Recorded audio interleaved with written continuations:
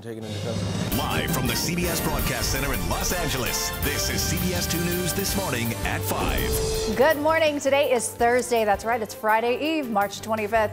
Welcome to CBS 2 News This Morning at 5. It's streaming on CBS in LA. I'm Suzanne Marquez. And I'm DeMarco Morgan. Thanks for joining us. There is a lot going on in your world today.